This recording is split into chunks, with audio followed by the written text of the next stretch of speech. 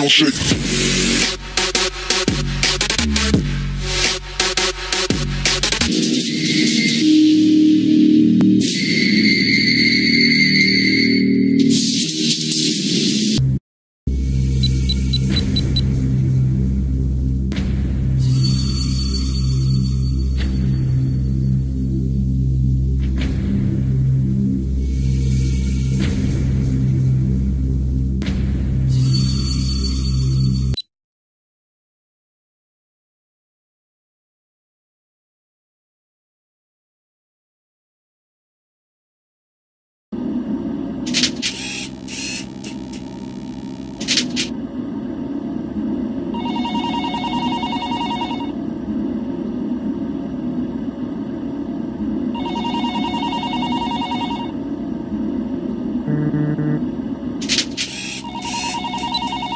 Hey, so welcome to the new Freddy Fazbear's Pizza. Thanks for taking the job.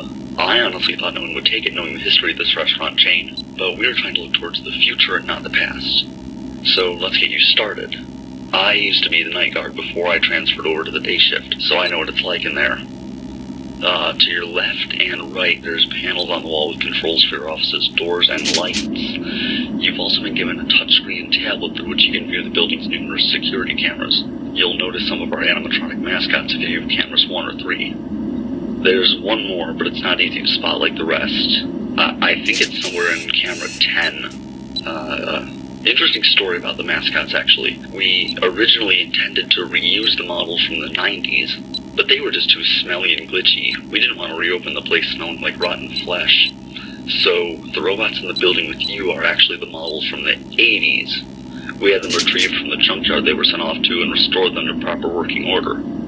We were able to find all of the mascots except the old balloon vendor, but I'm going to be honest, I never really liked that one anyway. Now, you may notice during your shift that the robots sometimes wander around a bit. That's because we can't really turn them off.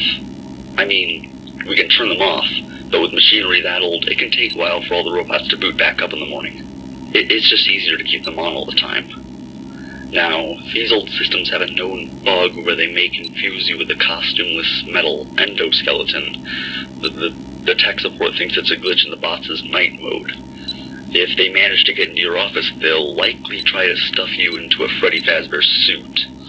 Now, that might not sound that bad until you realize you'll be crushed to death by all the animatronic devices in the suit clamping down in their body. There's one more thing I should probably warn you about. Remember the other mascot I mentioned earlier? The one I think's in camera 10? Well, that one behaves differently from the other ones. You see, back in the 80s, that one, the puppet, was controlled by a music box. If its tune stopped playing, it would leave the box in search of a new source of sound. Well, the music part of the music box doesn't work anymore. The mechanism is too rusty. We just keep the box for aesthetic purposes. That means he'll be wandering around freely like the rest of the robots. I know that sounds bad, but one of our night guards from the past often complained about how tedious winding up his music box could get, so be grateful that you don't have to do that. If it happens to wander inside your office, close the door on the side that it came in from and keep the opposite door open until it leaves. It's something to do with its spatial awareness program bugging out when the area it entered from becomes sealed off.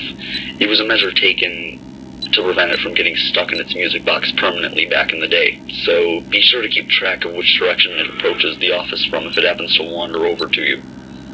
Now, that might sound like a lot of stuff to worry about, but it's not as complicated as it sounds. I'm sure you'll do just fine. Good luck.